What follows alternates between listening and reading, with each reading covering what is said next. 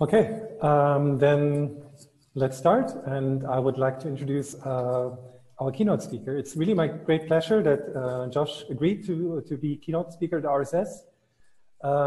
Let me just introduce him briefly. So he's professor at MIT for computational cognitive science. He describes himself very interestingly as trying to reverse engineer intelligence in the human mind and brain, and use this to engineer more human-like machines, which is a really cool description. I think he's well known for many things.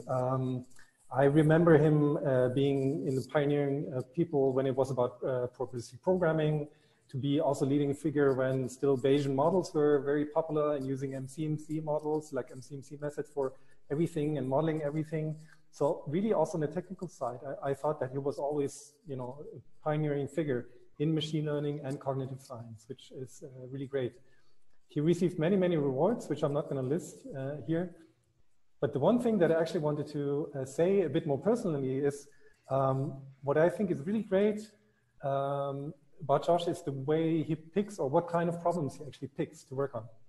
And I find that important also for our field and generally for researchers to think about what problems it's really worth to work on and that are interesting also scientifically to work on. And I think Josh, of course, being influenced by also questions from cognitive science, questions to really try to understand how humans, work, always comes up with super interesting problems to work on. And I quite like that a lot. And he's then also technically really strong to actually make progress on them. So I'm very much looking forward to his talk. Your stage, Josh.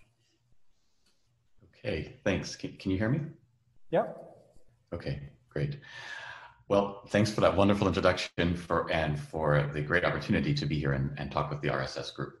I don't think of myself as a robotics person. Maybe strangely, I feel like I have very strong opinions about robotics and how to do it, but that's based on my thinking about human cognition. And I know that my thinking is very incomplete, probably wrong in all sorts of ways, naive and simplistic. And so I'll put out my best attempts here to be stimulating and provocative, but I would love to hear from all perspectives. And really, I have a lot to learn here about the ways that I think I'm wrong, but I think that by doing what Marc said, by engaging in this dialogue between the fields of cognitive science and neuroscience, where we study the basic origins of intelligence in the mind and brain, and the engineering side, how do we build more human-like forms of intelligence in machines? I think all these fields have a lot to learn. And no more so, I think, than at the interchange between what I'm going to be talking about here, intuitive physics, planning, and problem solving, and the mental resources that support that in humans, and robotics. Let me start with just taking a step back and the bigger picture, right? On this big quest that we're talking about, how far are we? How close are we to having any kind of machine intelligence that's human-like? Especially, we often talk about common sense, some kind of just a basic general purpose, flexible understanding of the world. The sort of thing that, again, at this point, while robotics has made great strides, we don't really have any robots or any other AI systems that have that kind of thing that even a young child has. So I think, we might say, how close are we to the common sense of a toddler even, let alone like an adult human being? And, I and many in my field, and I think increasingly many people in AI, look to examples of phenomena like intuitive physics, like what you see with this 1.5-year-old here playing with blocks and cups and stacking up cups to make a taller stack. And we say, well, again, robots now, object manipulation has made great progress, and even really great progress in robotic planning, some of which I'll talk about towards the end of the talk. But to do what this kid is doing, having made a stack of 3, then to make a plan where you can see he's making a stack of 2 to go on top of the stack of 3, and debugging the plan when problems come up, right? Like there has to be a tight fit, but not that tight fit. So he has to fix this. He'll succeed in that. He'll have another couple of bugs that he has to fix. But the ability to come up with this plan and then execute it, it's amazing. If we could even just capture this aspect of human common sense in a robotic setting, that would be transformative for the field. Though I'm not going to really talk about it here, but just to point to the other half of the common sense picture that I and many others who are inspired by the studies of young children look to. We talk about not just our understanding of objects and their physics, but of other agents, usually people, could be animals, intuitive psychology, or sometimes called theory of mind or mind reading. So here's a famous experiment on another 1.5-year-old The experimenter is Felix Warneken, the guy who's standing with the books. And the subject of the experiment is the 1.5-year-old who sees this strange action and literally reads his mind, figures out what he's trying to do and how to help him. And you can see that he knows how to help him by how he opens the cabinet, he steps back, he looks up, he makes eye contact, he looks down at the hands. Again, this isn't an action exactly like anything he's seen before. And to understand what's going on, he has to understand the physical constraints of the situation. So intuitive psychology sits on top of intuitive physics, but then he has to have priors on people's goals and plans. It's a really rich cognitive structure that has to be inside his head, the little kid's head, to understand what's inside the big guy's head so that they can coordinate. If we could have robots that could do that around the house, it would be amazing. But I think we all have to admit we're very far from this. We're even far from the common sense of other animals, right? So for example, in intuitive physics, the famous tool using New Caledonian crows, like one shown down there, who's got a, like in a replay of Aesop's fables, there's some liquid in the tube, there's some food, and he's putting things into the tube. He just figures out that he could do that in order to raise the water level to get the food.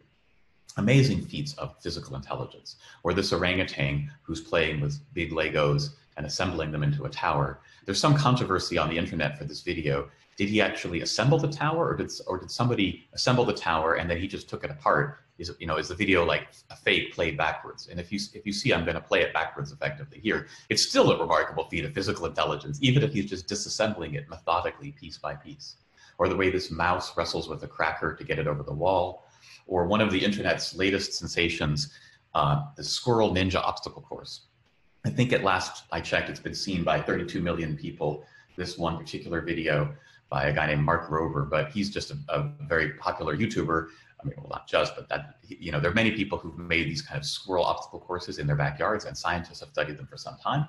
So I think you'd have a very fun 20 minutes watching these videos, just seeing the amazing feats of physical intelligence that all these different animals can do. Okay. So what's missing? Why aren't we at this point on the track to have machines that can do this? Well, I think, again, from a big picture AI point of view, one of the issues is that a lot of the recent work in AI, the successes have been using a machine learning toolkit. Of course, that includes deep learning, but not only, right? So this represents a certain view of how to engineer intelligence, which you could think about as broadly fitting parameters to data sets, right? That could include supervised learning, but also, RL in some form, right? We have tools for pattern recognition, function approximation, policy optimization, and so on. And intelligence is about tuning the parameters of those functional models. But intelligence, in the ways that we see it in human common sense, and that I think, especially in robotics, I think we all know this is really what we're looking for, is much more model-based. All the activities and capacities our minds have to model the world. So our ability to actually explain and understand what we see, not just recognize patterns and classify them. Our ability to imagine things that we could see, but haven't yet, and then to set those things as goals. Then to plan actions and solve problems that come up along the way, like you saw in those kids, right, in order to make those goals achievable. And then learning as model building, right, building new models as we learn more about the world, and that includes learning from both our successes as well as our failures. Okay? So if we want to understand human intelligence in engineering terms, we need to develop a toolkit, concepts, and mathematics and engineering tools of all sorts to capture these abilities on the bottom, as well as we've made progress on the top. I'm not saying the top isn't part of intelligence, it is, but we need this full picture. Okay. Maybe another way to point to the challenge, which I think is especially relevant when we're thinking in a robotic setting, right, is in some sense the whole problem with what we call in machine learning a task, right? There's a lot of interest in multitask learning going back decades, and meta learning now, right? Learning to learn. But all of this assumes that there's a finite set of tasks, whereas for human learning, there isn't really, right? If you think of it, there's an infinite range of new tasks that we, in our finite life, find our way through some particular path through that infinite space.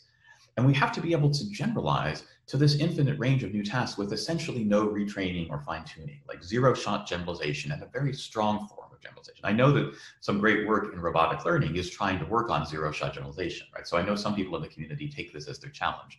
But I just want to show another couple of videos just to highlight the challenge, and also the fact that sometimes the challenge isn't just generalizing to a new task that the world gives you, but really making up the task where the task didn't even exist until you yourself conceived of it at the very moment. So consider this baby here. This is a 1-year-old baby, even younger than the cup stacker before. And what they've decided to do is not to stack up cups in the normal way, but to stack up cups on the back of a cat. It seems that their goal is to ask the question, like, how many cups can I fit on the back of a cat? Well, it looks like maybe 2, 3. Can I fit more? He's going to keep going. 4, well, that didn't quite work. And now he sees, this is kind of hard. And he seems to shift his goal. Now it's, can I get all the cups to the other side of the cat, including all the other cups, right? So he's going to go on with this. And, again, it's amazing that in the course of this video, he came up with 2 new goals that, as far as I know, nobody's ever had, although I can believe some other kid had this goal at some point, right? But nobody showed it or gave it to him. Put the cups on the cat. How many can you get on there? Get as many as you can. Now push all the cups to the other side of the cat. So this is what real exploratory play is like. And this is both the way that we build our physical models of the world, probably, but even more so that we show what models are already inside our heads from a very early age. Okay? This ability to creatively explore new action tasks is not unique to humans. So here's the famous crow snowboarders. Again, you can find these on the internet if you haven't already watched this. There's a number of crows who take an object and basically invent the idea of snowboarding, including realizing that it's better to snowboard down the snow rather than a blank slope, as he tries this here. It's like, nope, that's not so good. I'm going to go back to where the snow is. Or a popular activity of otter stone juggling. These are just a couple of examples. Many otters apparently do this stone juggling, and at least in the popular science literature, scientists don't seem to be sure exactly why. But again, think about, if you want to call it like creative tool use, these are amazing feats of physical intelligence, and we'd like to understand brain mechanisms that can lead to these. But still, humans are distinctive or exceptional in our ability to come up with new tasks for ourselves to solve, new, basically, physical problem-solving tasks. Otters, as far as I know, have evolved to do that, right? Many otters do that. But, take any one kid like this, I think 20-month-old on the playground, who took what was supposed to be, a merry-go-round and decided to make it a full-body obstacle course, right? For older kids, you spin yourself around on this, but for a younger kid, it basically stays there and he just threads his body through it. That's what he decided to do. Or a little bit later, he decided to combine 2 of his favorite things, going down the slide and playing with his shopping cart. And he just decided one day, I'm going to take that shopping cart up the slide and see if I can get it down the slide with me, right? And he succeeded at that. He took himself and the shopping cart with him down the slide.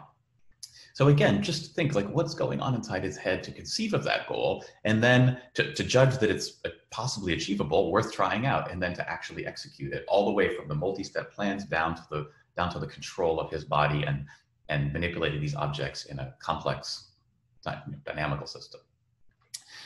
So at this point, I think I've established a big, ambitious target that we as a field would like to be able to capture these kinds of abilities. And the approach coming from cognitive science is to start with what's sometimes called core knowledge by developmental psychologists like Elizabeth Spelke, or I like to call it the common sense core.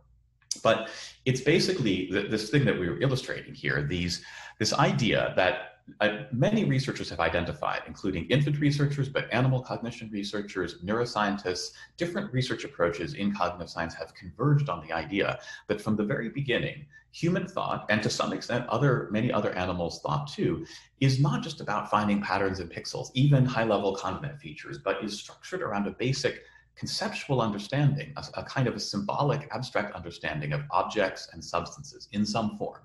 Right?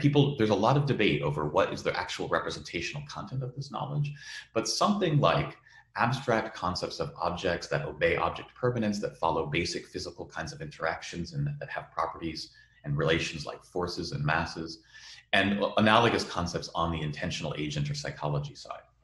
And we want to reverse engineer these systems of knowledge, and that includes understanding how they work in the brain, how they come to be through learning and some combination of learning and development, and really how they bridge between perception and all the other parts of cognition, action and language. So I'm going to focus on the parts of this big picture. This is a big research program that many of us work on, but I'm going to focus on the parts that I think are most relevant to the robotics community. So that's starting off thinking about how do we capture the intuitive physics side in engineering terms, and I'll show you something of how we study this in human behavior so you can see how we put some quantitative predictive power and explanatory power behind these models. And then talk some about how we might deploy these models in an engineering sense, they certainly dovetail and build on a lot of ideas, especially at the frontier of current planning approaches. Okay, so I'll get to some of those other topics with a brief digression maybe to talk about the brain, because I think when it turns out that the substrate of how intuitive physics is implemented in the brain tells us something important about how it came to be and what it's used for, that converges in a really interesting and elegant way with one thread of research in robotic planning. I won't say very much about learning because honestly, that's a really hard problem and we're still, that's the last topic there. I'll point to partly what makes it so hard, but mostly that's going to be open work. So in order to build these systems, as Marc referred to before, there's certain technical approaches that in our group we've been using and helping to develop. Probabilistic programs or probabilistic programming is certainly one of these. And the reason why we need this toolkit, I'm sure many people in the RSS community know it, but just to sort of give an intuitive version of what this toolkit is about and why we need it, think of probabilistic programming languages as frameworks and software for integrating a number of our best ideas of intelligence over different eras of the field.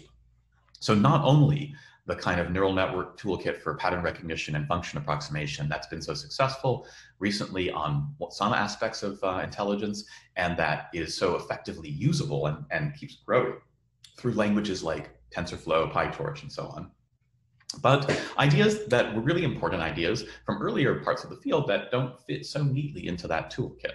So symbolic languages for abstract knowledge representation and real reasoning, Bayesian inference or probabilistic inference, especially in causal models where you would like to be able to make inferences about underlying causes that give rise to the effects that you observe in sparse, uncertain patterns of data, right?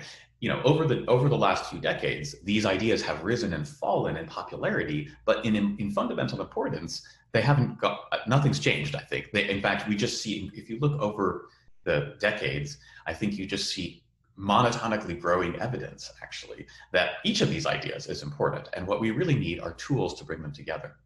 So over the last 10 years or so, there's been a flurry of languages for probabilistic modeling on symbolic representations, which now in the modern deep learning era build on top of languages like PyTorch and TensorFlow. So I've highlighted these languages like Pyro or TensorFlow Probability. That's a Google project. Pyro started inside Uber AI Labs, but the main team has now moved to the Broad Institute here in Cambridge. Gen, which is a new language that's been developed in Vikash Mansinga's group at MIT, the probabilistic computing group, led by Marco Cusimano-Towner. That's, I think, a especially powerful language for robotics. And Marc has just graduated from his PhD, and that's one of the areas that he's interested in going into. If you want a very tutorial introduction to some ideas of probabilistic programming from a cognitive modeling point of view, I'd say check out the probmods.org webbook that Noah Goodman and colleagues have written. I'm one of the colleagues, but it's mostly Noah's efforts. And that's just a really nice way to learn about some of these ideas, okay? We're gonna be using those in the background of some of the models I talk about here. The other thing that we're using is the idea of game engine programs. So again, everybody in robotics knows about, and probably many people use game engine simulators, either game engine style simulators, like game engine physics engines, but separate from like a Unity or Unreal setting, or actually even working in game engines, okay?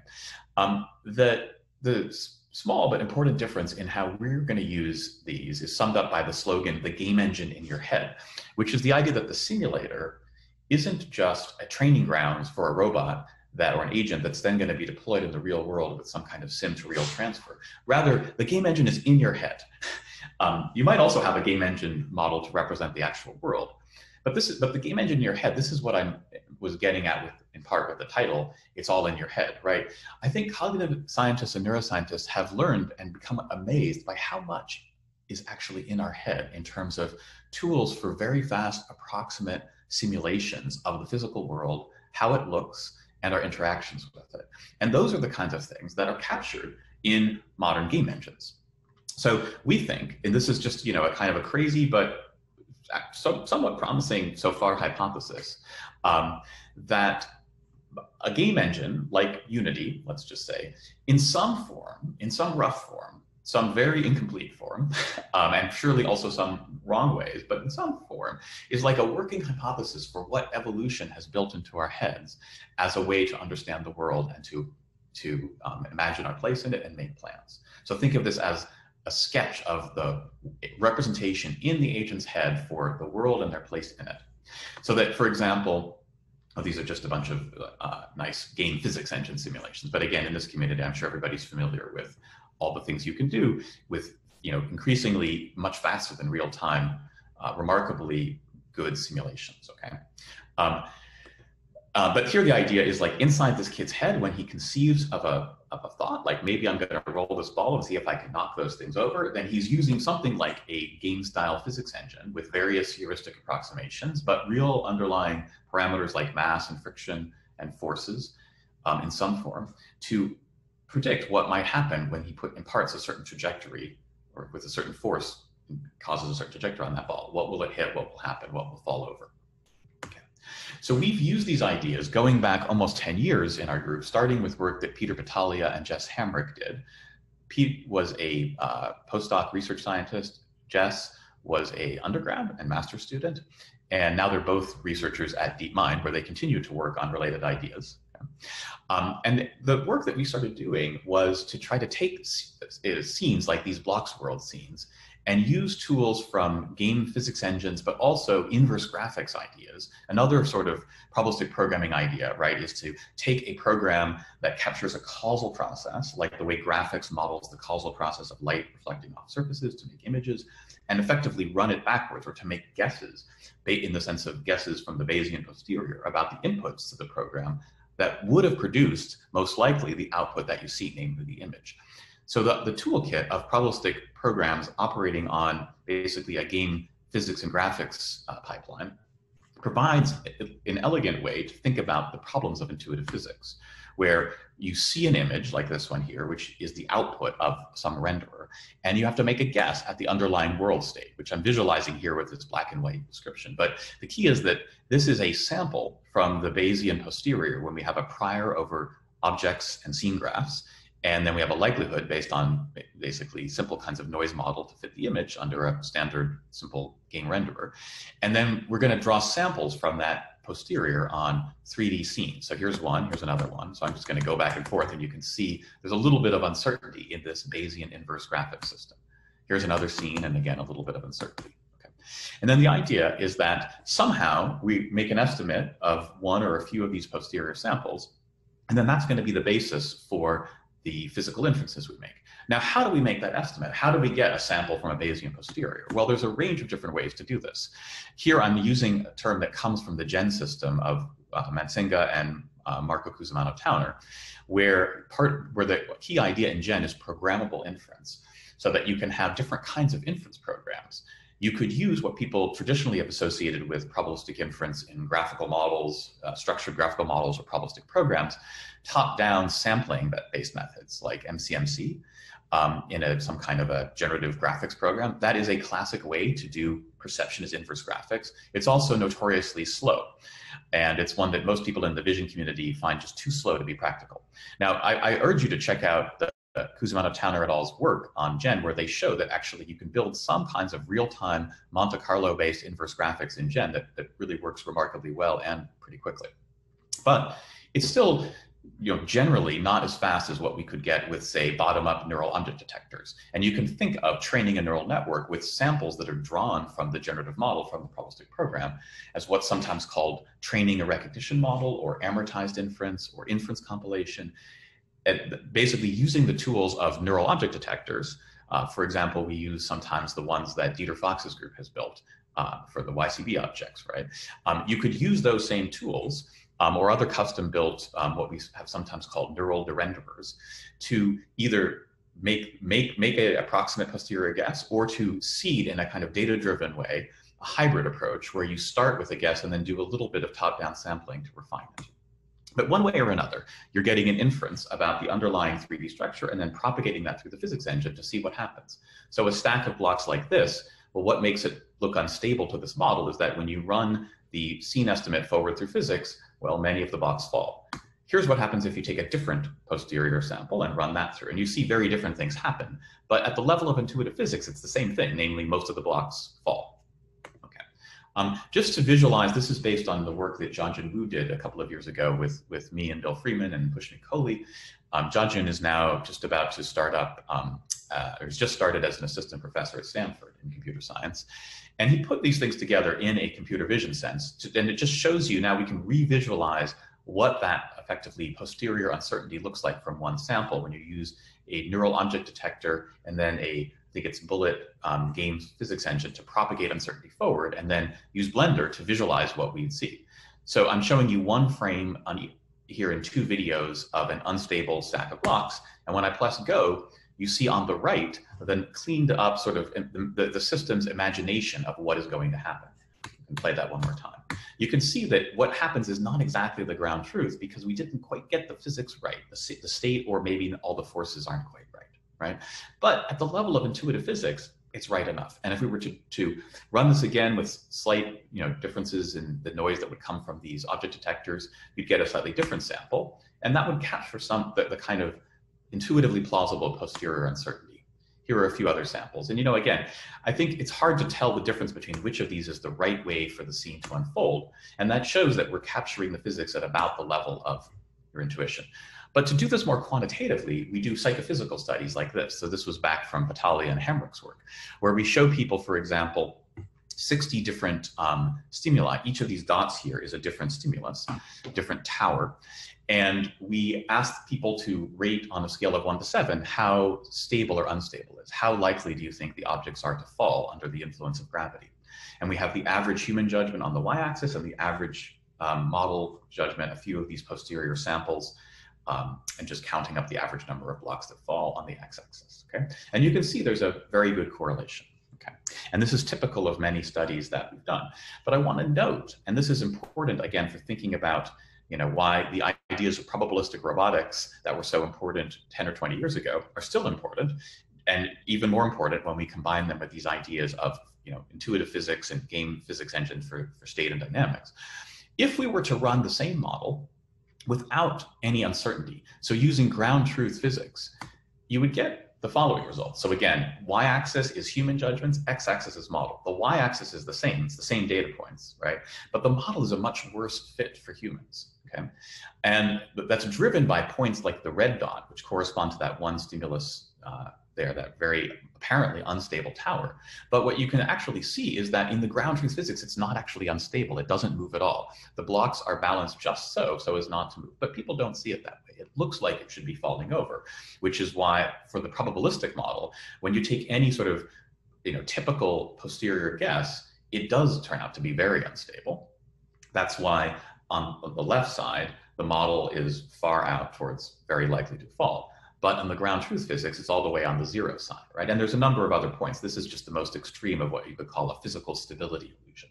So it just shows one of the ways that probability and approximation are woven into our intuitive physics engine. It's not just ground truth Newtonian mechanics, right? We're making certain approximations about what forces are in play, and we have inherent uncertainty in the state.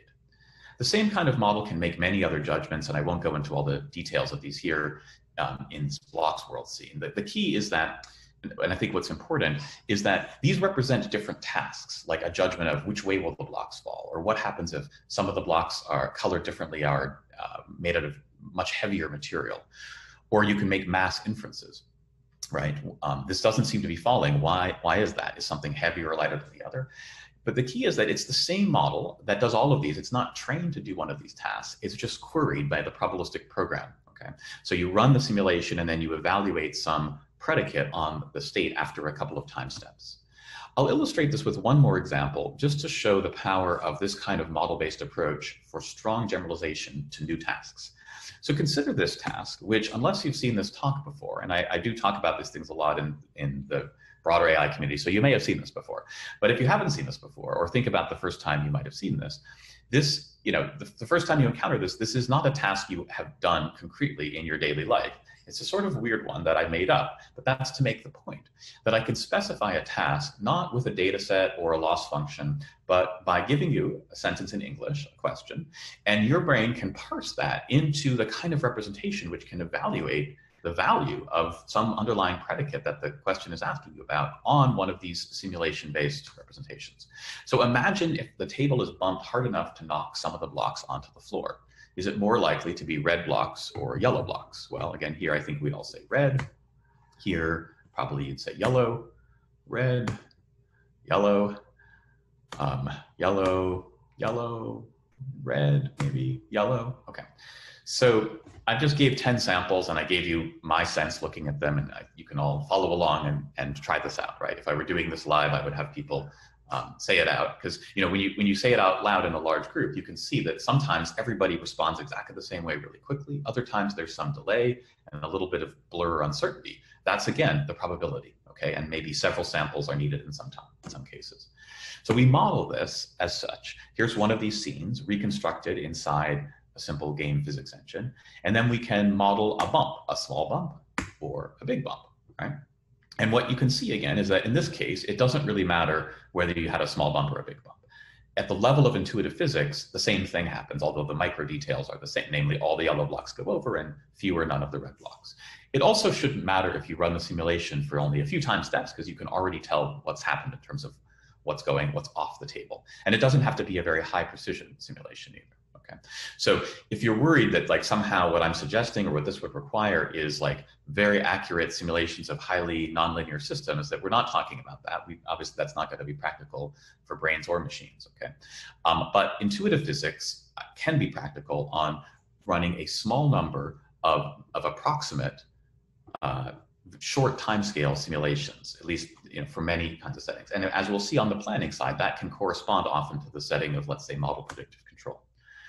So, but here, just in inference, this model now is able to fit human data basically as well for this totally novel, strange task as the same model fit the much more familiar task, which you might have had a lot of, call it pattern recognition experience for judging stability. But if the model is able to fit both well and people are able to do both judgments just as well, again, it suggests that they're not performing this because of some task that they've learned or a sequence of tasks or task transfer, but rather some underlying very general model that they can deploy.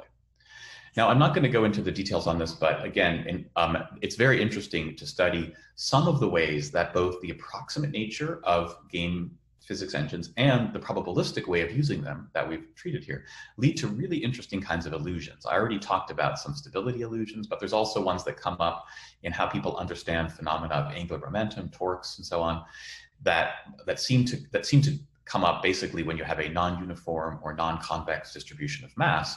And it seems like when we're putting things into our mental game engine, we often make the approximation of a uniform distribution of mass over some convex approximation to what we're actually seeing. And that's yet another way that inferences on the, or approximations on the inference side and on the modeling side lead to systematic illusions.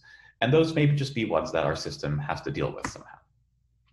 We can use the same kinds of models for inferring parameters, like, for example, inferring mass from dynamic scenes like these ramp scenarios here, where objects have different sizes and shapes and different color, material, texture. It might look like it's made of wood or brick or iron, but what really tells you about the mass is how the two objects move when they collide. And sometimes something that might look heavy is actually turns out to be light in terms of transfer of momentum. Or scenes like these ones on the right, where the blocks are identical in each row, but depending on how they splash or how they move when we turn on the hairdryer or how they deform that cloth, we get an inference about how heavy they are. And we can model these. These are things that Judge and Wu did together with Ilker Yildirim in our group and Kevin Smith. Kevin is still in our group as an advanced research scientist. I'll show some more of his work later. Ilker is now recently started as an assistant professor at Yale. And they showed how to do model-based inferences of both probabilistic program sorts, but also using various kinds of deep neural networks on the perception side to enable things. But to take advantage of the fact that fundamentally we can see scenes like this and we can model them in our physics engine, and by trying out simulations with different parameter settings, we can compare what we imagine to what we see to make an inference of the mass. But you can make things a lot faster by, for example, using a standard vision convnet to make a first guess at mass and friction, which makes sense because static visual properties that you can get from an image of the object are often informative, but then those are tested in a top-down way via your simulation engine, your physics engine, and that drives sort of an MCMC final inference or a particle filter inference, so a sequential Monte Carlo. Or you can implement the whole kind of thing in a neural inference network. And they've shown that on some psychophysical experiments, all of these models, but actually the neural recognition and particle filter ones, which are actually the sort of the most efficient online approximations, do the best job of capturing people's judgments about the mass of different kinds of materials from a range of these dynamic interactions. We can apply the approach also to liquids, right? So, you know, in the early days, well, physical simulation and game physics focused on very simple rigid bodies.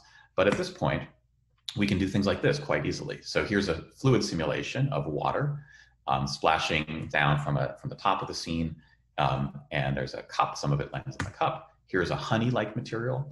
And we've done experiments. These were led by Chris Bates, who recently finished his PhD at Rochester and is about to start a postdoc at Harvard.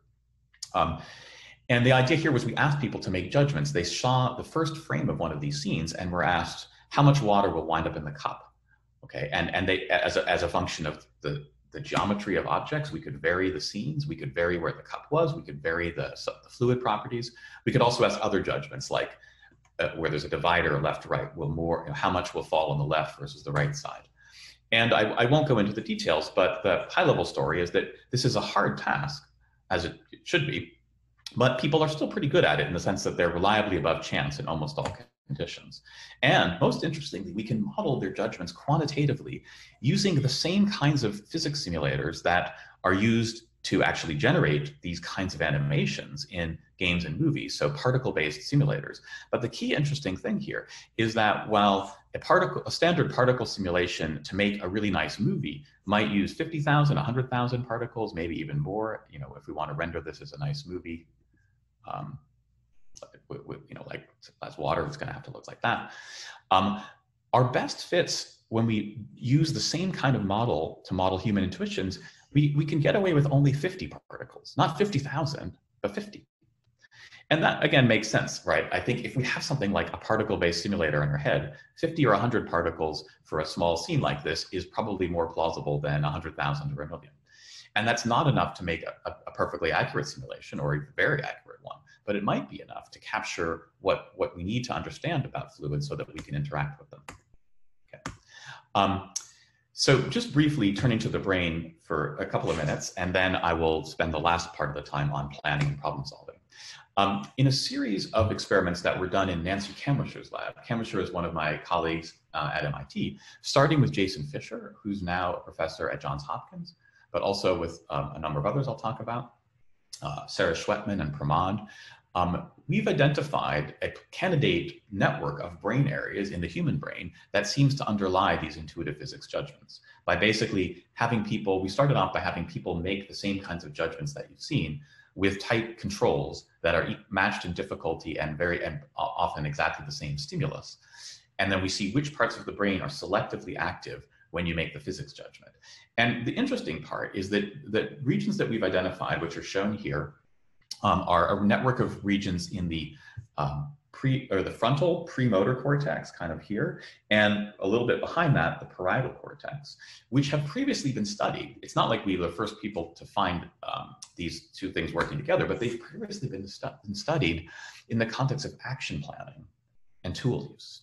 Also, if you've heard of mirror neurons, how we might understand other people's actions and learn through demonstration or imitation, same regions in some form seem to be implicated.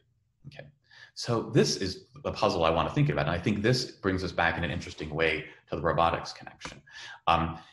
This is recent work by Pramod working with Kamwischer and me and others. It turns out that these same areas also have a generalizable notion of stability that basically represents in somehow the same decodable terms from the same neurons, an unstable, just pure physical scene or a person in a precarious, unstable configuration. And we can decode mass from these parts of the brain. So those same stimuli I showed you before, they though they're all different in terms of the kinds of motion, they all give you a sense that one thing is heavier or lighter. And this part of the brain represents that mass inference in a consistent, generalizable, invariant way. So we have at least some evidence that it is doing the kinds of things that we think the intuitive physics engine should do. And also the models I talked about from Ilker-Hildebrand can be, at least in a speculative rough form that we still have to spell out, mapped onto not only those parts of the brain, but the earlier parts of the visual system that lead input to them. So the ways we were using convnets before to estimate mass, the static appearance properties of objects, those might correspond to some of the so-called ventral stream inputs that then interact with and seed these more dorsal stream physics computations. Okay. So again, that's just a very quick dive into neuroscience, but I hope it shows the link between intuitive physics that we could just study in a sort of passive observation way, and things like, and that you know, are relevant to how we predict what's going to happen next, where it's time to act, but also how that's deeply connected to actually planning and executing our actions, as well as using tools. So, you know, I think that this will be very familiar, of course, to this community, because I have been very inspired in work like, for example, done by Emo Todorov and colleagues, both using MuJoCo, but before MuJoCo, and Russ Tedrake and colleagues using Drake. Both of these are physically based, model-based frameworks for doing trajectory optimization, whether in a model predictive control setting or some other kind of setting, and showing remarkable kinds of planning abilities for complex full body motion. Okay. And so I think it's not a crazy idea to think that maybe just as they've shown how powerful a physics engine can be for figuring out how to move your body around space, that might be why we have a physics engine in the first place in our brain.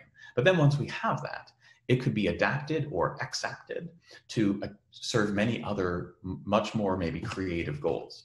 Now, of course, there are other ways to learn how to move your body around space. So here's an example, a paper from Sergey Levine and others and Erwin Kumans, creator of Bullet, from the Google Robotics team, which is an RSS paper, and it's one of the best paper nominees. And I don't know who won the best paper, if that's even been decided yet, but it's definitely a good paper. And it's a very interesting paper showing how you can actually do imitation learning from motion capture on real, let's say, dogs or four-legged animals, and then use that to train analogous locomotion policies in a robot and actually get the sim to real to work too. But the policy learning in the simulator, if I remember from the paper, they were running something like 200 million steps of policy optimization. And, you know, animals don't seem to actually learn that way. So, I mean, again, as we're probably familiar with from watching nature videos, here you have a baby impala, and here you have a baby Thompson's gazelle over on the right. And you're seeing each in their first few minutes of life, right?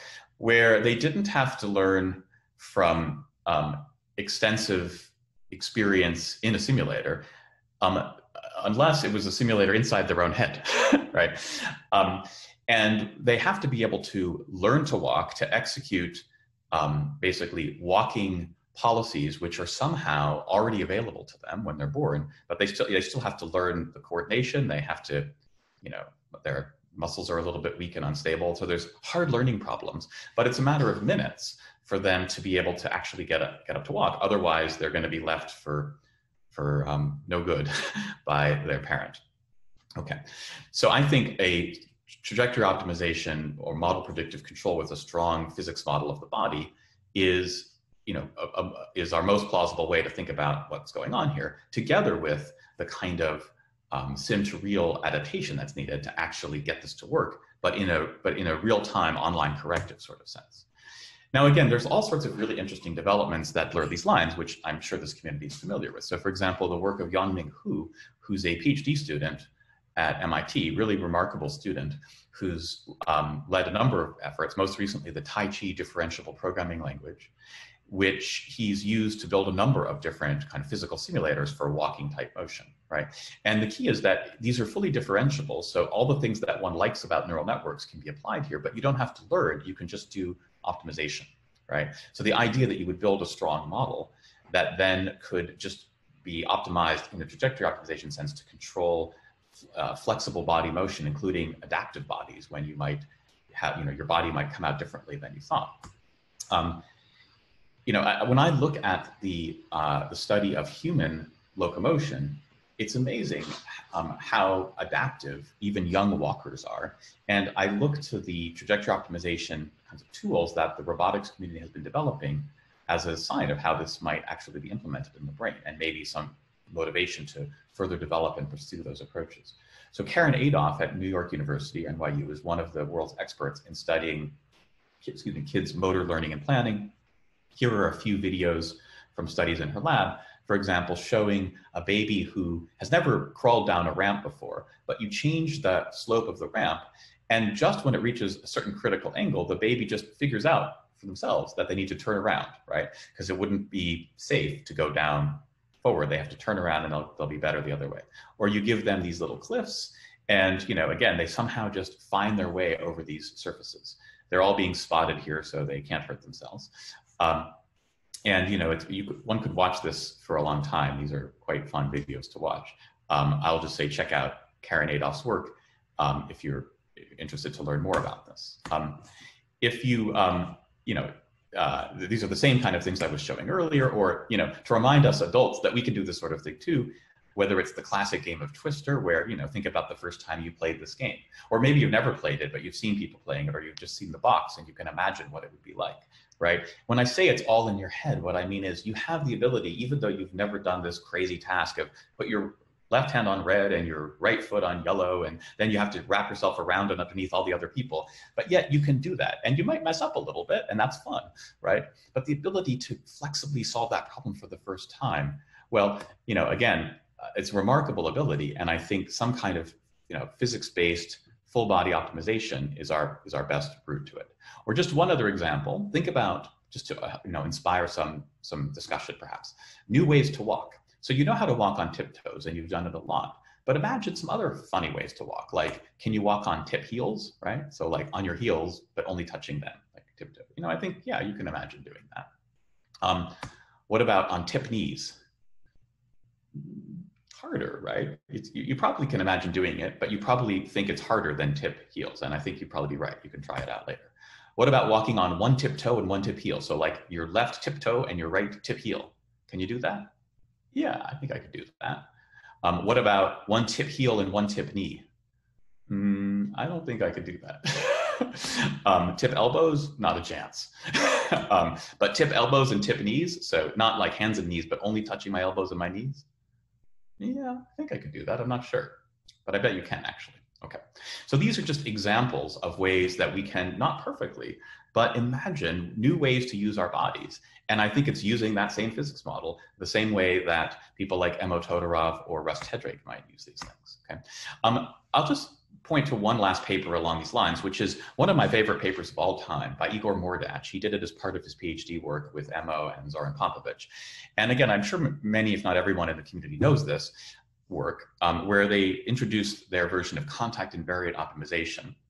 It's some of these same ideas are embodied in MuJoCo, but this was prior to MuJoCo. And they showed that doing trajectory optimization with this approach was a way to synthesize in a simulator an amazing range of actions, whether it's getting up from being on the ground in all these ways, or climbing up on top of a platform. Think about how much this is just like those studies from Karen Adolph's lab, right? The ones with the babies going up and over and down the cliffs. Or even something like this. The babies will try to go up and down those things. They might need help. Or how we pick up objects, or even like how we might hand an object to somebody else, right? If you can do joint optimization. Okay. Now, admittedly, here standing on someone's shoulders, this is a graphics paper, a SIGGRAPH paper, and everybody is in robotics community who says, but that's just a simulator, that'll never work in the real world. We all, of course, we agree. But I want to make 2 points here, right? One is that it's still in your head. You can imagine these kinds of things. When you dream at night, you do imagine these kinds of things. And being able to imagine them might be the first step to being able to actually make these plans in your body in a flexible, zero-shot generalization kind of way, okay? And also, as again, this community has shown, there's been rapid progress in closing the very substantial sim to real gap, right? Just in the less than 10 years since this paper came out. You see all sorts of things, whether it's from Igor and Emo, or from Sergey and the Google group that I just cited. and a number of other groups that actually, getting model-based approaches, or that have things that have been worked out in some form, whether it's through RL methods or optimization, trajectory optimization in a simulator, then getting that to actually work in the real world, we might be able to do that very fast and sample efficiently. So I think this kind of idea as the heart of motor planning is not crazy. Two other just examples of planning problems that we think about, and that some of the tools that people in our group have been working on might be relevant. Think about making new things like out of clay. Okay, again, humans have been doing this for a very long time. This is a picture from somebody's website, creating primitive pottery in my backyard. So you have a ball of wet clay. Can you make a bowl? I don't mean like a good bowl or one that anybody would buy or really want to use, but can you imagine how to shape that into a container that could hold a little bit of liquid or a few berries or nuts? Maybe, something like that, right? Well, you can. Even if you've never actually been shown how to do it, you can do that, right? You can pound and shape. Okay, how do you do that? Or think about all the other things you could make, a plate or a vase or a box or something like that. Okay, so one way to do it is to use a particle-based physics model that's set up in a differentiable way to support trajectory optimization.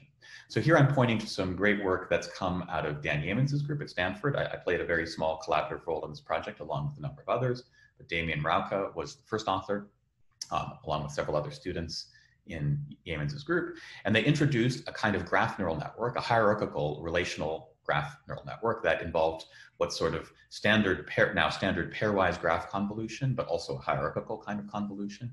And they showed how this system could be trained to model many different kinds of physics, including soft bodies and liquids.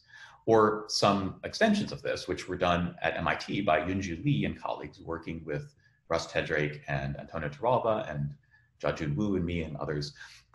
Basically the same kind of thing, but adding in a little bit of distinctions for different kinds of phases of matter. So rigid bodies, deformable or non-rigids, and fluids could be modeled by slightly different hierarchical graph structures. But then the idea is that now this model is end-to-end differentiable, so it can support relatively straightforward gradient-based optimization for control. So here's actually implementing a control policy on a real robot that's tasked with the goal of taking this sort of sushi rice-like thing and making it into a certain structure. And it uses depth camera with point cloud to figure out the shape. And then it plans a small number of grip squeezes, which you saw there, in a model-based control way. And this is, again, just, I'd say, scratching the surface, so to speak, of how these approaches might be applied. I'll point to one other resource here, which has been developed by Dan Yeamans, but also a number of others at MIT and the MIT IBM Watson AI Lab. Jeremy Schwartz was the lead engineer on this 3D World project, and Chuan Gan, who's a researcher at IBM and MIT, has helped to develop this.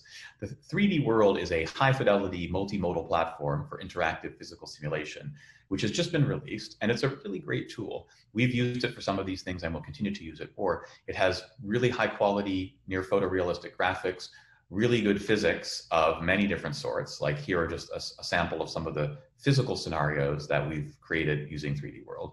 It has not only vision, but also very good sound and abilities to interact with the world.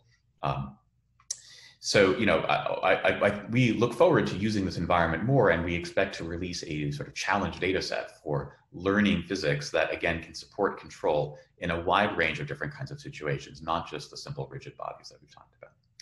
Now, the last topic I want to talk about is perhaps the most classic, best studied topic in the cognitive science world when it comes to basic common sense object manipulation using physics, which is tool use. And again, I've shown some examples of this, but especially thinking about tool use in crows or non-human primates, famous studies from Kohler and others, where the key thing is you're using an object to get another object. That other object might be food, right? You make a hook to find an insect inside a hole in a log, or to push something out from a tube. Or you put a box on top of another box to get a banana. Or you use one hook to get another hook, which is bigger, and only with that bigger hook can you get the thing you need. Okay, so these are amazing feats of multi-step planning. And many people have wanted to understand, well, how do you achieve these? goals.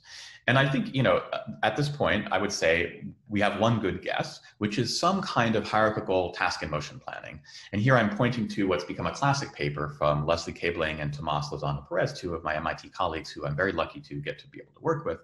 And again, I know this community knows this work quite well. It's coming up on its 10th anniversary.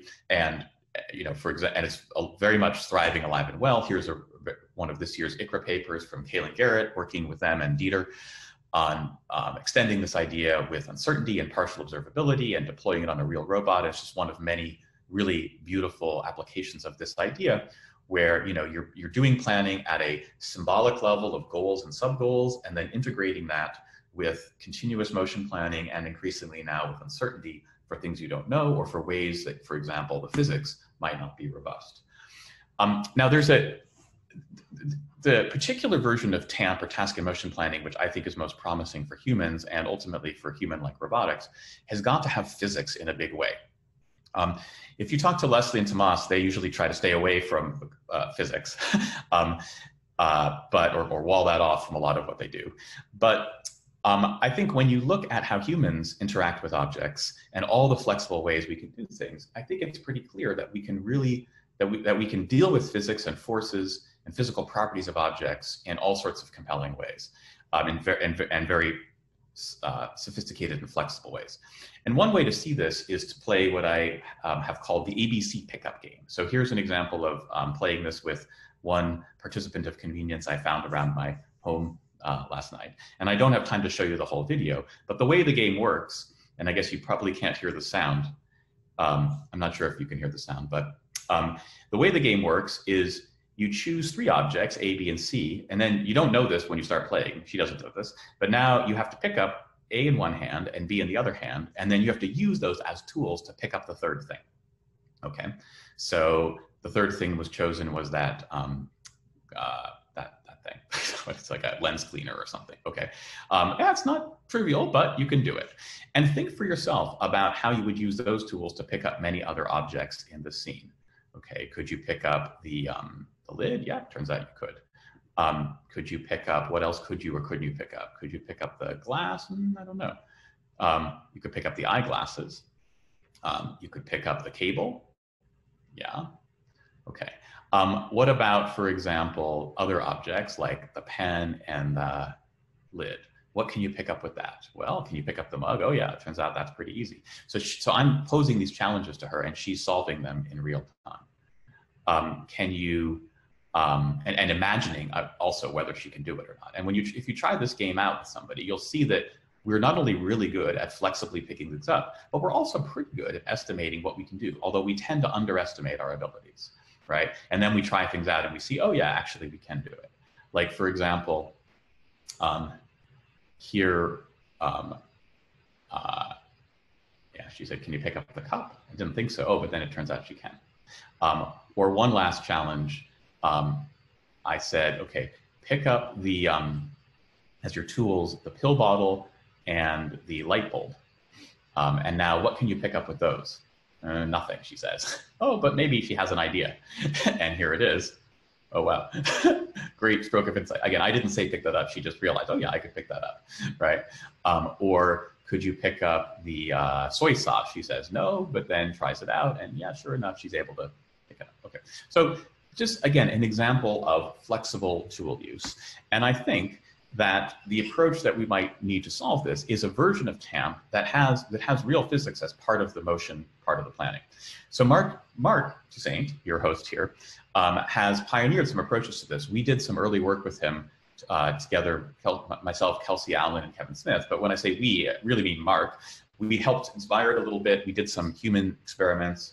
We wrote a little of the paper, but this is 98% Marc's work, showing how to extend the TAMP idea by using simple kinds of differentiable physics to estimate the modes of, or to model the modes for motion planning, and to thereby be able to get multi-step tool use, like using a hook in various ways to get an object, hooking an object to a wall, using an object to get another object, and so on.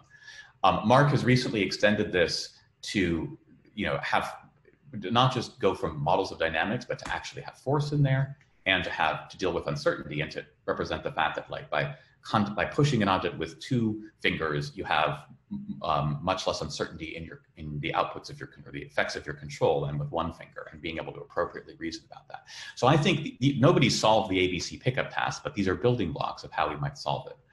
In our lab, we've worked on simpler physical challenges, and this is the last thing I just want to point to, because this is an area less in robotics, but it's sort of at the interface of AI, machine learning, RL, computer vision, and robotics, which are ways that a number of groups, including ours, are coming up with what are basically tool use challenges that can study ways we might use our intuitive physics, model-based intuitive physics, to solve problems in the world that, from a robotics point of view, are ridiculously underactuated.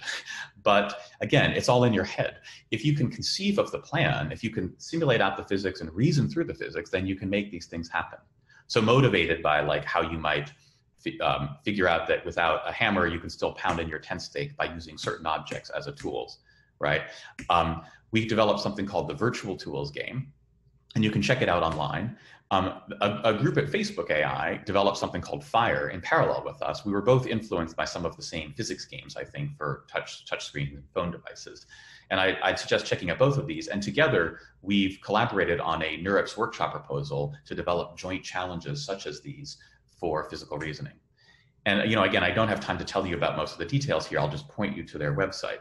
But the basic idea is in these games, you solve problems by dropping objects into the scene.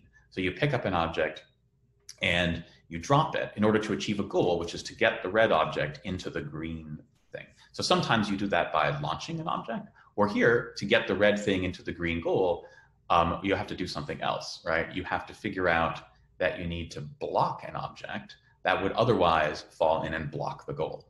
Okay, so there's a range of different kinds of reasoning that happen in these scenes that includes like catapulting, like this, where people have to figure out how to do that, or scenes like this one, where what you have to figure out is that you need to support this table, put an object under it, but at the right angle, not that angle, but this angle, or interesting creative kinds of launching, where to solve this level, you have to figure out that you need to use this funny shaped object as a hook in order to launch the object. Okay.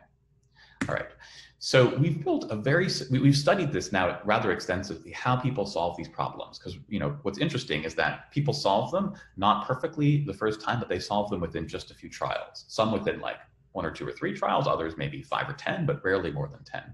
And we built a model, which is a very simple model-based planner. It just does forward shooting, but the key is it has a simulator in the head. It starts off with a strong object-based prior, tries out a few things. If it finds one that it thinks will work or has a high chance of working, it's a probabilistic physics simulator, the same kind we had before. Then it tries it out in the world, and if it doesn't work, well, it does a little bit of reinforce update, basically, and a little bit of epsilon greedy exploration in the mental simulator, not in the world. I think people never do epsilon greedy in the world, but they might do it in their internal simulator.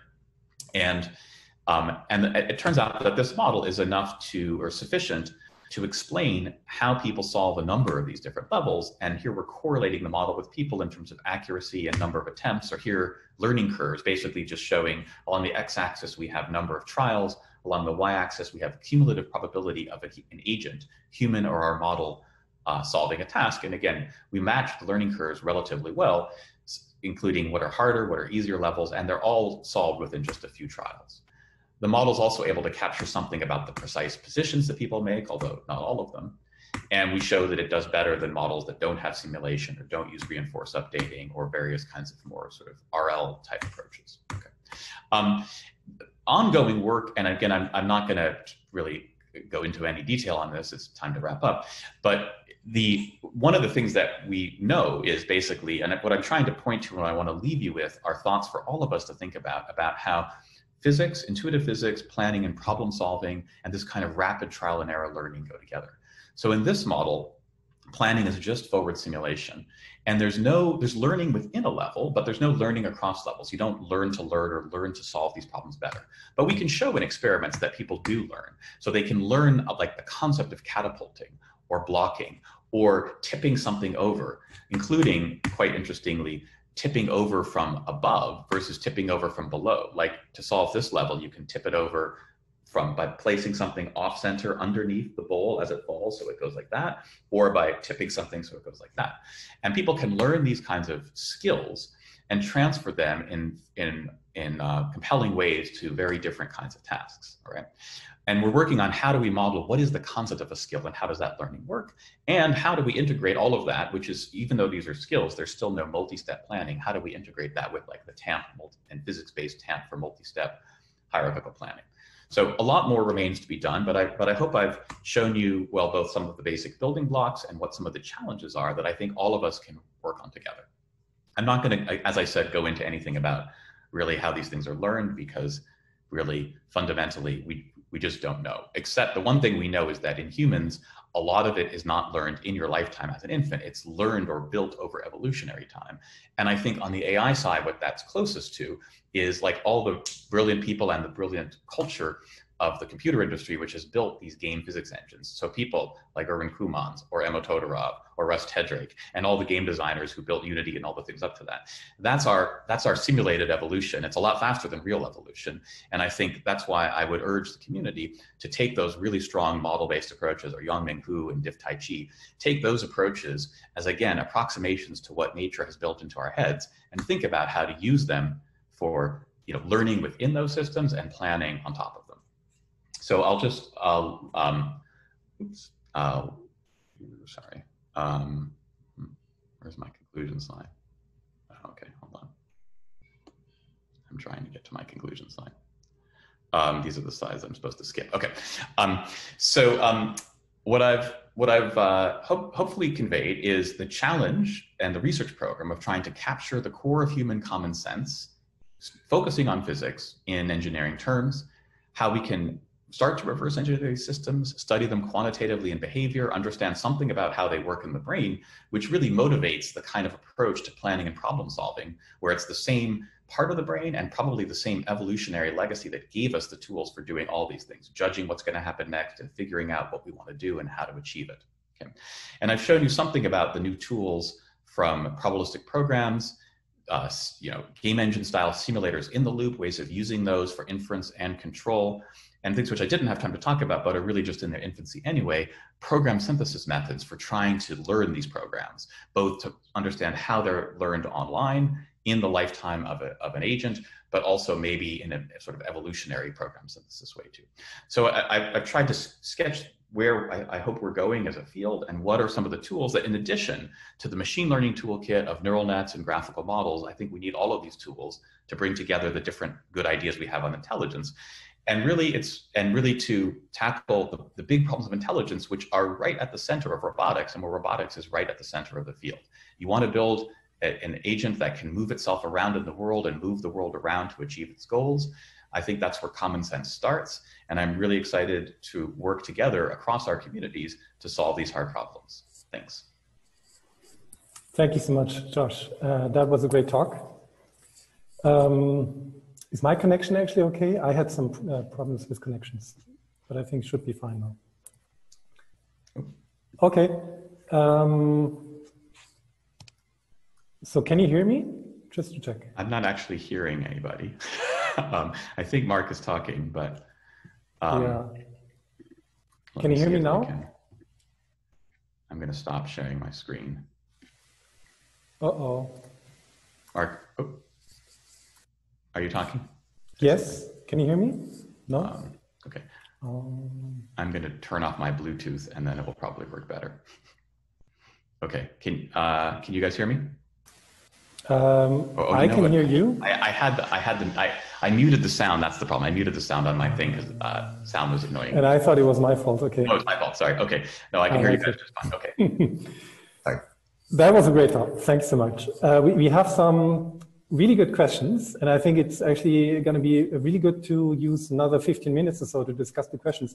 But I should tell the audience that we are actually already over time, and I would not like to prevent you from also going to the virtual socialization. You're free to do so, of course, but I still think it would be great if we use some time to actually go through the questions. Sure. So really good ones. So let me start with a simple one that, I don't know, simple one, but Sylvia Herbert actually said, how can intuitive physics be used to predict the behavior of other agents? Yeah, well, so I could have given a whole other talk on intuitive psychology. So in cognitive science, the way we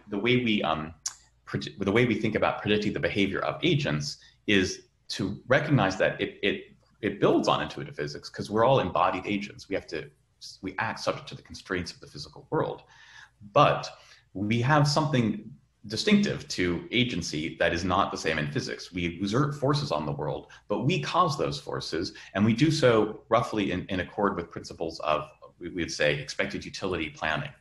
So the models that we build in common sense intuitive psychology I think it's very important that we don't model other agents as physical objects, but we add something to physics, which is the ability to actively control the world. And then we try to understand those controls as the results of plans of agents who are maximizing expected utilities. And we think of theory of mind as trying to understand the expected utilities of other agents. So it's kind of like inverse reinforcement learning, but it's more like inverse probabilistic planning, because we think of having a very structured prior of goals and possible sub-goals and costs and different kinds of utilities that agents might have, rather than a more unstructured, like inverse RL type approach. But what we've shown in a number of projects, going back more than 10 years, is that toolkit is a really good way to capture even how young babies understand the actions of others, both adults and young babies. So it builds on intuitive physics, because physics basically sets the cost of actions, but we have to specify what kind of sources of positive utility or rewards we think people have, and then we assume maximal expected utility planning as it's sort of that's the intuitive analog of let's say of F equals ma, right? But just as we can work backwards to figure out masses from things that are or aren't accelerating in various ways, as I showed you, we can work backwards to figure out the costs and rewards that agents seem to be attributing to goals and their action possibilities. Right. Great. And then there is actually, I think, a line of questions. I'm trying to order them a bit into topics, which start talking about symbols. Yeah. And I'll cite this first one here by Cole White. How could these physics simulators be integrated with high-level symbolic reasoning? That's a great question, yeah. And it's one that we're working on. So I assume you're probably thinking of symbolic reasoning in the context of like symbolic planners, right? So when I mentioned that Leslie Kelbling doesn't like physics, what that means is she really likes symbolic planning and, sort of the strict style tradition of symbolic planning operators, which is partly what led to the whole hierarchical task and motion planning idea, the idea that hierarchies of symbolic representations of actions, their effects and preconditions, has been and continues to be probably the best way we know to get a robot to do some complex multi-step action, like the kinds of things we would want in a kitchen, or some of the kinds of tool use scenarios that Marc was talking about. So I think of Marc's work, conveniently enough here, as some of the best work that shows the power of integrating physics in the lower level part of the system with in a hierarchical approach with symbols to capture the more abstract notion of goals and sub-goals. But what remains open to all of us, I think, is learning those symbolic representations, right? Because this is where we think one of the key things that babies learn. Babies are not very good planners, right? In the sense of long-term planners, right? So we think that this is one of the key things that babies learn. They may not learn all that much about the underlying physics, but a lot of what they might learn are the symbolic operators for planning, as well as maybe symbolic kinds of event or relation concepts that might serve as the goals or preconditions. And those, in turn, are going to be related to the other maybe consummate symbolic activity that goes on in children's learning, which is language learning. So we're really interested in how language acquisition and sort of learning to plan bootstrap each other. I think many people are, and I think we're going to see that increasingly over the next few years of the field. I think I saw that Stephanie Telex's group and others from Brown had, Stephanie's been working on that kind of thing for a while. I think they had a really nice RSS paper on this as well. So, again, I think this community is poised to go big in that direction. Yeah, and I agree. I think it's one of the big open questions of how to, what kind of representations we want to have to represent discrete categorical decisions versus continuous gradient-based reasoning. Yeah, and how you might start from one and get to the other. So George Conadaris, who also worked with Stephanie there, that's something that he's really been, working on. There's a line of questions along that thing. So there's also one, it's a bit long, but I'm shortening it, which essentially says that TAMP, and I think he assumes this is Kamyar Gassemipur, assumes that TAMP, of course, uses typically logical and discrete frameworks to describe the decision space. But then he's asking how could you tie a shoelace in that case? And it's funny. I'm the last person to ask about tying a shoelace because apparently I'm one of the 10% of people who don't know how to tie their shoes, or who learn to tie their shoes in some weird way, such that it always comes undone. I learned this from Drew Bagnell, who many of you might know. We found ourselves walking down the street in Pittsburgh once when I was visiting CMU, and he observed that my shoes and his were both untied, and he said, we have something in common. And I didn't even know there was 10% of the people who learned the wrong way of shoe tying, but I guess that explains why my shoes always come undone. Anyway, I think that's shoe tying is not something that we, I think, learn symbolically, but think about, getting dressed, where you learn like, okay, well, first you put on your shirt and then you put on your coat. First you put on your pants and then you put on your belt. First you put on your socks and then you put on your shoes, and so on, right? So there are certainly some skills that don't lend themselves to that kind of symbolic description, but especially when you think about the things that humans do, that babies don't do, but children learn to do, and that then are so central to what we do as adults, what our cultures build on and are built out of. That's where you really start to see the symbolic level coming in. And that's why I think it's no coincidence that it also really only becomes accessible to us once we've learned language. Yep. I want to pick another question, which I found interesting because it starts talking about other things. So this is by Zlatan Ajanovic. He asks, regarding prediction of other agents, do you go beyond maximizing expected utility and employ principles from behavioral economics and limited rationality? Right. That's a great question. And I should say, but let me just finish one thing of answering the last question, which I just realized, which is, the one thing I learned about how to tie my shoes is that if I really need it to stay tied, I have to do a double knot. So I tie it once and then I tie the loops into a knot. Again, that's a symbolic thing. And I learned that to make up for the fact that I didn't learn the right shoe tying policy. Okay. But back to the question, which is, so if we're trying to understand other agents, we know we've learned from behavioral economics that humans are not actually, rational expected utility maximizers in all cases. So are we incorporating in our models on this sort of inverse agent understanding side, those insights? And I would say to a first approximation, no, for good reason. One is that, first of all, that in the settings where we've mostly been focused, which are the most basic kinds of action understanding, like that young babies or kids do, where the actions are not like buying a life insurance policy or investing in stocks or making economic decisions, or even gambling and bandit tasks, but the actions are like reaching for things or reaching around or over things, or should I reach for something? Should I get up or should I reach for something, or should I get up, walk around to the other side of the table, and then reach? And those the kinds of costs that go into analyzing action plans and understanding people's goals in this sort of immediate embodied setting. For that, first of all, people are very rational in their motor planning and very close to expected utility maximizers. So it makes sense to do that. And often really when we move around in the world.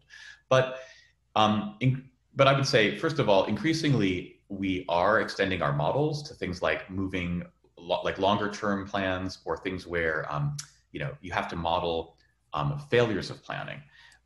So where you tried to make a plan, but you didn't, it was a faulty plan, or an incomplete plan, right? And we have a paper on arXiv. The first author is Shen, and it's with Vikash Mansinga and Tom Silver and me, and I think some other people. I think maybe Jordan Mann. I don't remember all the authors of that paper, but Vikash Mansinga is the senior author. Shen is the first author.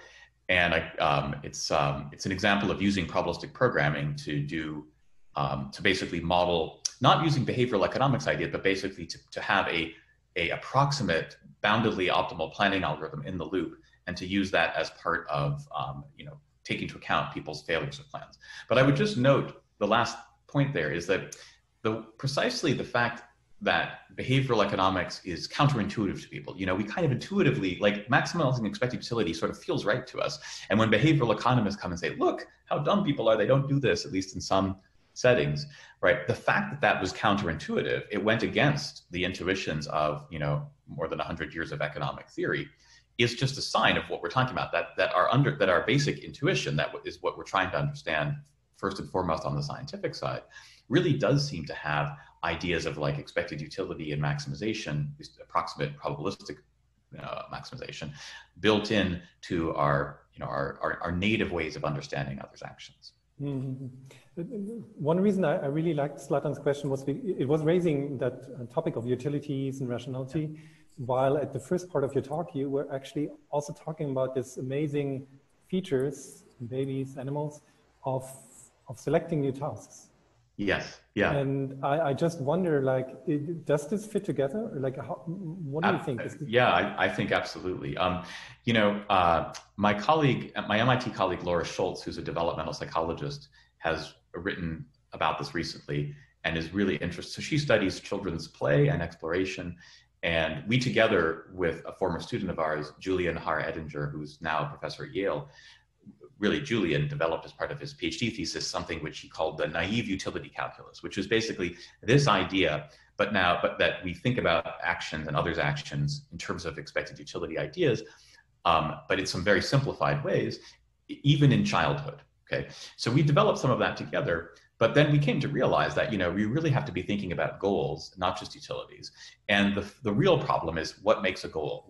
How do you learn what counts as a goal? How do you figure out what goals you want to have? How do you come up with new goals? So Laura's written some really interesting things about that. She gave a talk. She gave a recent online talk at, I think, the BAICS workshop, Bridging AI and Cognitive Science, BAICS, which was an ICLR workshop.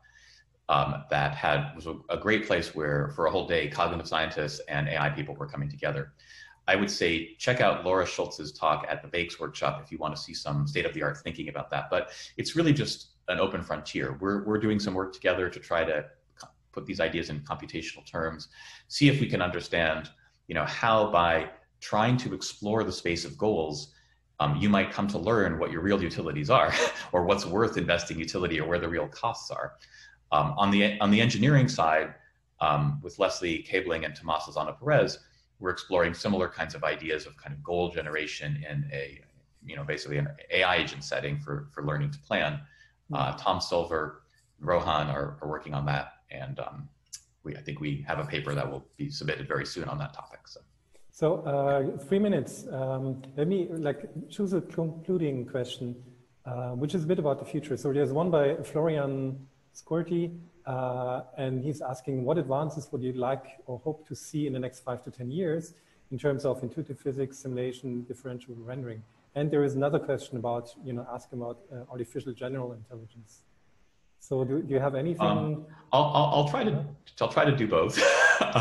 For the first one, I think the people who are working on differentiable rendering and physics are brilliant and amazing people. So at MIT, I mentioned Yan Ming, Fredo Durand, Jonathan Reagan Kelly, a new recent junior faculty member joining.